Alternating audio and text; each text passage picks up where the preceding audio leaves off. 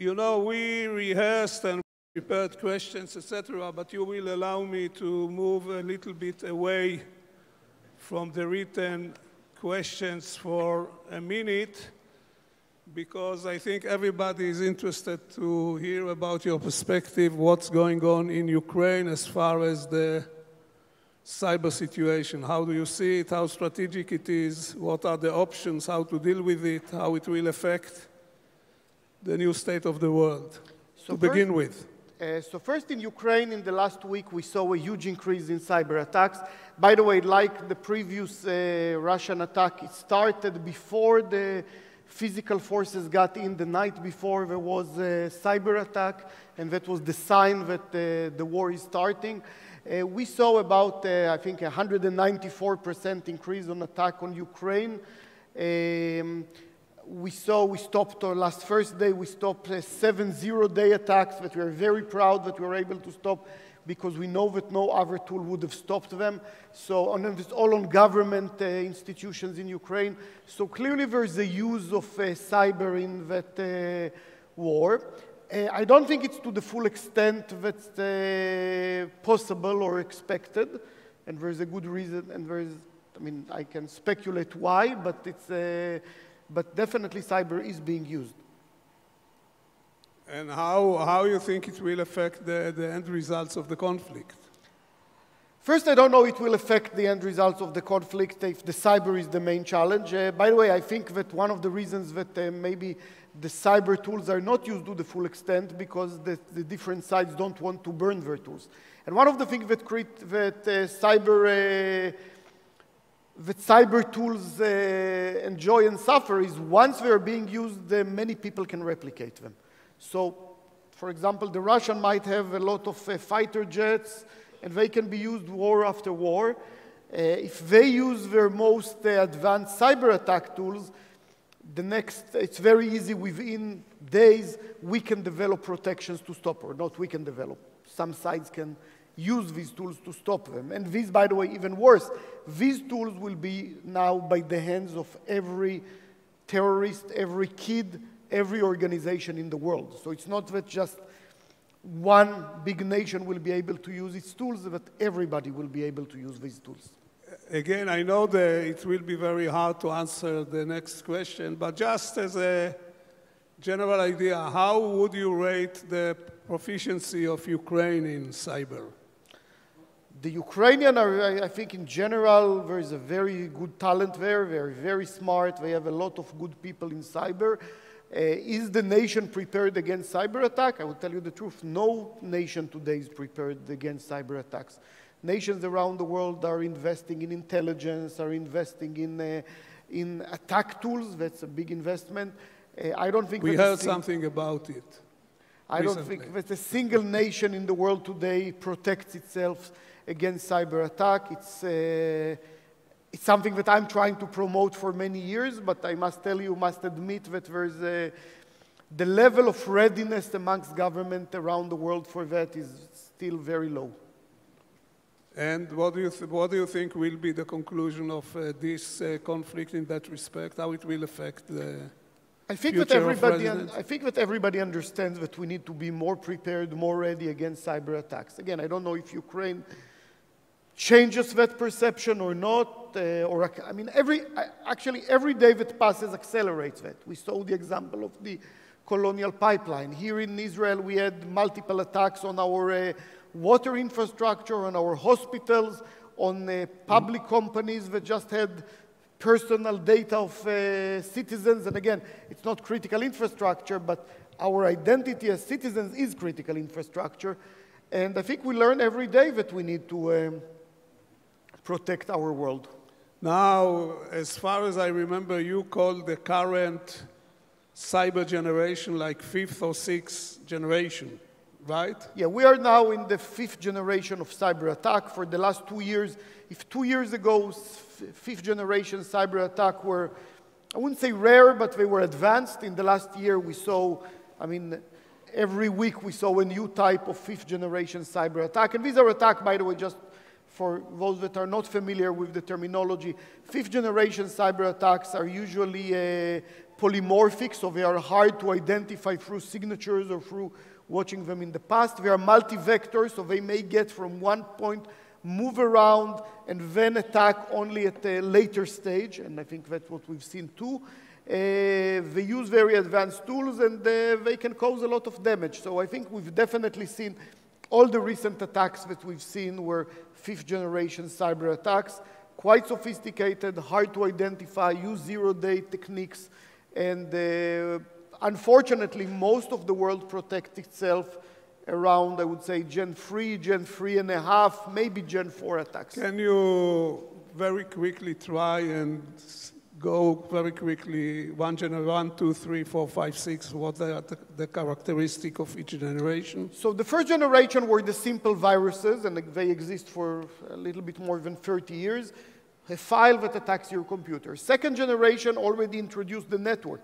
If you remember, the first viruses came into the companies through diskette, through copying software. Didn't use the network. The networks didn't exist. Second generation, where we started the checkpoint in the mid-90s, that was the attacks that come through the network. So somebody is using the network, hitting on a server, hitting on a computer, and penetrating it. That's second generation.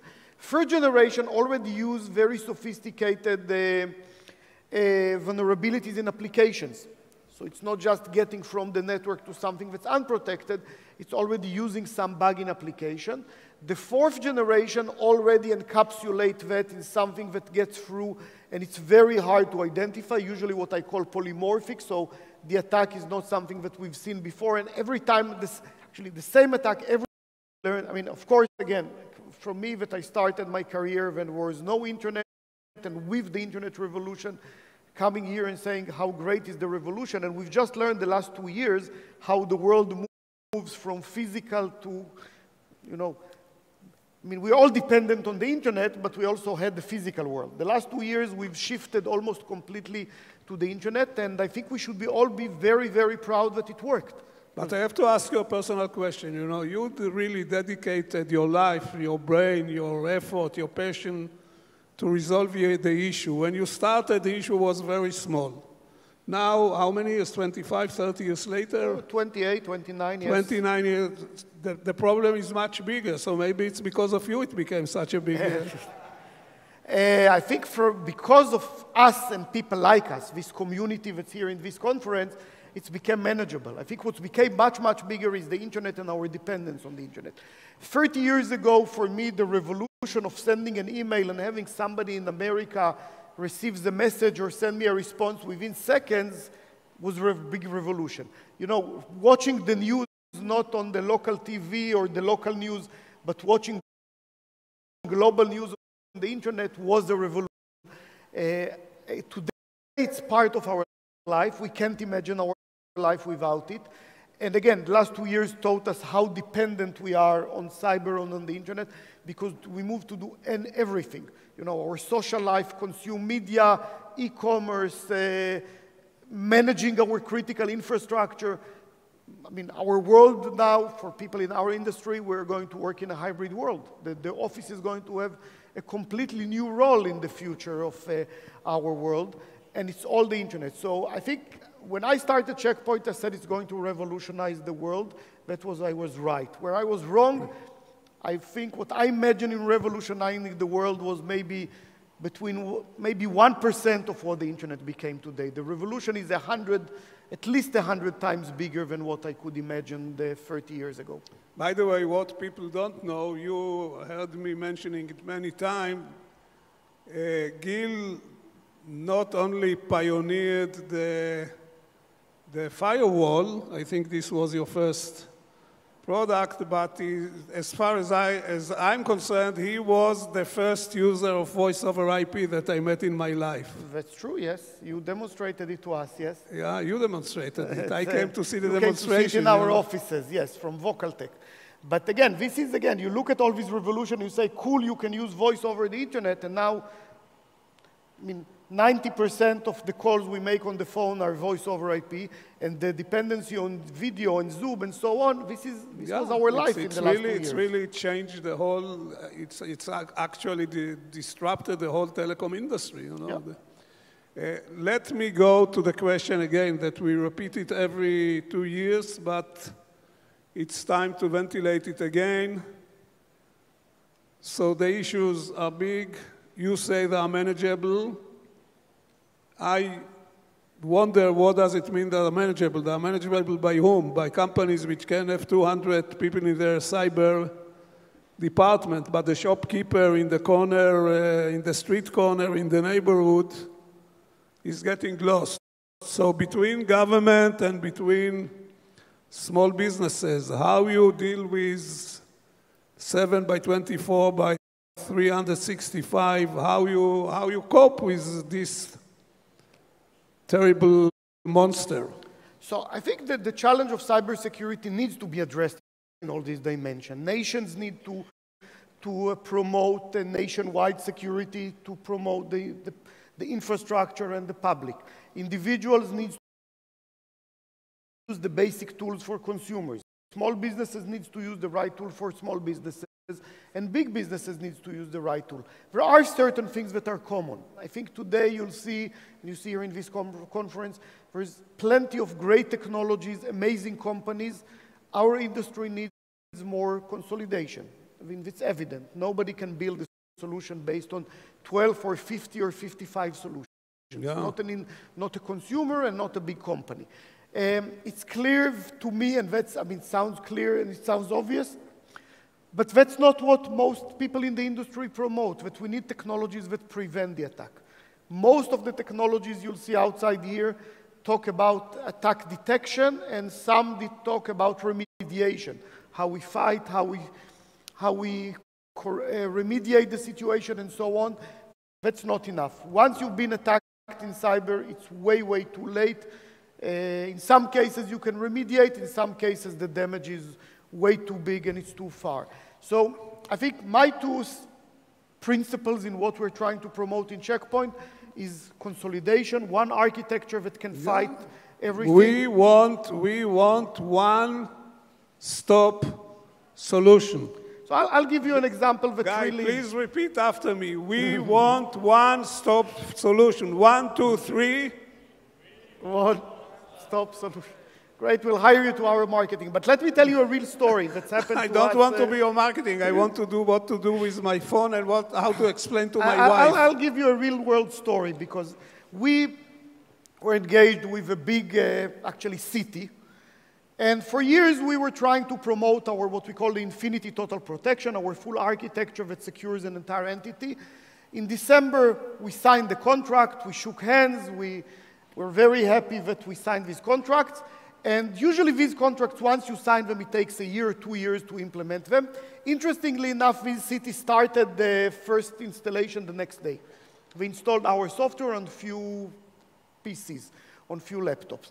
Immediately the first hour, one of the laptops, it was one of the administrators, had a malware on it. Now again, this is usually not the end of the world. One malware in a big 8,000-seat organization is not the end of the world, but it turns out, because we were there, because we were able to see what we found and the previous technologies didn't found, that it was a real attack, not only on a laptop, but all over their infrastructure, on their directory servers, on their mail servers, and so on.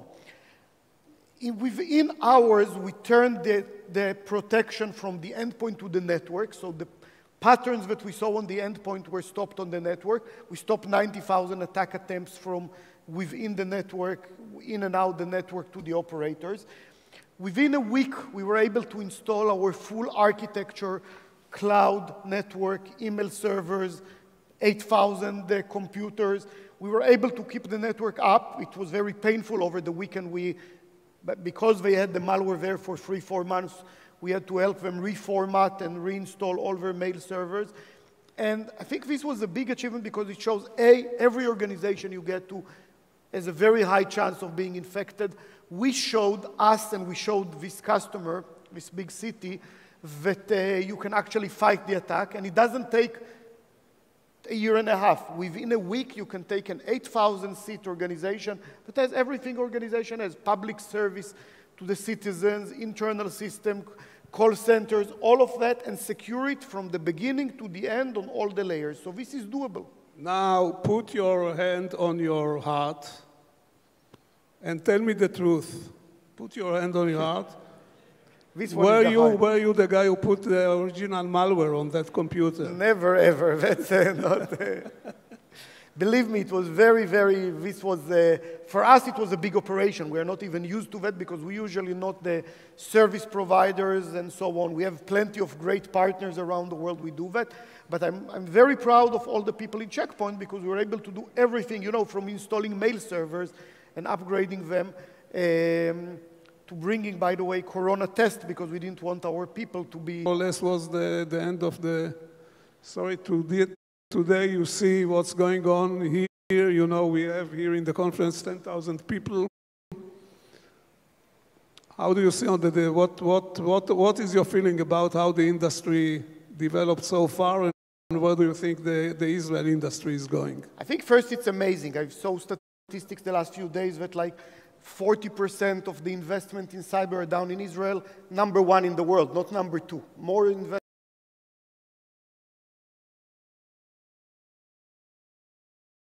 from Check Point. So I feel like a very proud, you know, father or grandfather of a huge family. As I said, there's challenges, needs to be consolidation, there needs to be, but I think in Israel we did develop a real powerhouse for cyber, and I think the world needs it, and I think fortunately everybody agrees that for many, many years we're still going to have a lot of demand for good cyber technologies. And a couple of times this year, Amir and Dror wanted to focus on the contribution to the industry, to the contribution of the industry, not only to the cyber space, but also to some social issues like inclusion, diversity, less homogeneous players. You know the issues. Can you very quickly tell us what Check Point is doing in this in those areas? So I think it would be long if I'll save it, but as a company, we're very much promoting it, from supporting education in early stages to our employees. I mean, again, 2 years ago, before the corona, when you walked into our dining room, it was amazing because you can see all the people of Israel's society together, from ultra-Orthodox to Arabs, all working together, sitting together, sharing the world. I think technology is a good world for inclusion. The demand is such that we have a big motivation to promote everybody to participate. The market is global, so there's no advantage for one or the other. It is an open market, so we should be open to the world. And I think in general, that's a great market to promote these principles. I think our industry as a whole does a lot. I think we can do more. And I think, by the way, one more thing that it does promote is the value that if you get good education, if you study, and if you go for sciences, you'll be successful in life. Now, again, you can be successful in high-tech, you can be successful in cyber, you can be successful in many other things. But learning education and learning science, I mean, education and science are good things to the society in general, and I think we see a lot of interest from that from, you know, the younger generation of all ages. Thank you very much. Ladies and gentlemen, Gil Shwed. Thank you.